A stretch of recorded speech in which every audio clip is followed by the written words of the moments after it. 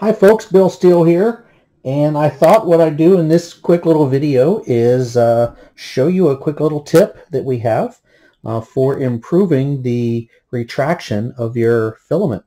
So you can see I actually have this what we call the 3DChameleon PTFE coupler here, and that's actually connecting a small piece of PTFE tube that we have down into the hot end with the stock PTFE tube.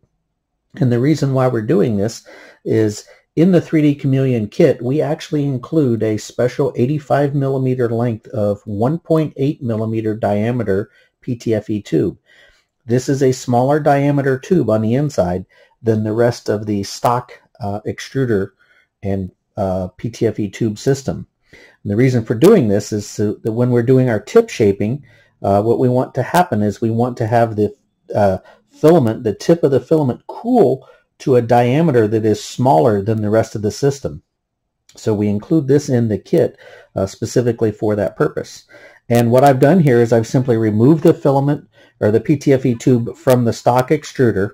I've reinserted this tube all the way down into it. Now when you do that, you want to make sure your extruder is hot so that this will actually pull out easy, but also reinsert easy all the way down into the hot end. This should go all the way down as far as the stock one went. And then once that's there, we then construct this little device. Basically, you print out this 3DChameleon PTFE coupler, which you can go and download from Thingiverse. In the kit, you also get some of these PTFE PC4-M10 connectors. That's with the black tips. And they just screw right into this. So as we line this up,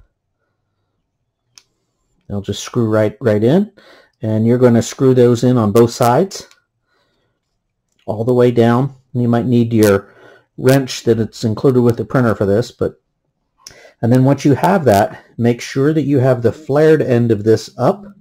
That's going to be out. You're just going to insert that into this just like that all the way through. And then you'll take your cable, the tube that you had coming out of the printer, and you will insert that into the top here and insert that right into the printer just like you see there. And what that's going to do is that's going to, when the filament is still molten and melted basically, that's going to keep it at a smaller diameter than the rest of the system. And that should allow it to go all the way through your PTFE tube and exit out of your extruder. So one other thing that I do here is want to demonstrate. I'll grab a piece of spare tube here. So let's say that this was this replacement tube here, and let's say it was too long. You can always cut this short using a razor blade. So I want to caution you against using anything other than a razor blade. For example, if you use something like side cutters, you can destroy this, and you'd have to cut it even shorter. Let me just demonstrate that here. So if I come up closer to the camera here, you can see that I have a nice straight cut from factory. Let me just go ahead and cut some of this off. By cutting it with side cutters, you can see that I've actually collapsed that. See if I can get it to focus in on this. There you can see it's collapsed to a point, crushed the tube basically. All right, and we don't want to have that. So what we want to do is we want to make sure that when we cut this tube off, we cut it nice and straight and parallel using a razor blade. So we just cut that straight down. I'm just going to push down onto this metal straight down, just like that.